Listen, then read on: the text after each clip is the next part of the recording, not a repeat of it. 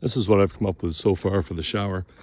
I take my canopy, that tarp that normally hooks onto the rails on top of the roof, and just connect it to the seat belt in the back and over on the headrest. That keeps the water from spraying into the trunk while I'm out here showering. And I'd pull the shower curtains down, but it's kind of windy right now, so you got to do it in the morning or at night before it gets windy out in the desert. So this is a laundry bag, just so it can breathe a little if they're still a little wet when I pack them up. It hangs from the back of the door. That way I can close the door without it getting caught in the bottom. And then the valve and water tank and water pump, just pump up to the hose, hang that with a zip tie so that I can adjust it wherever I want.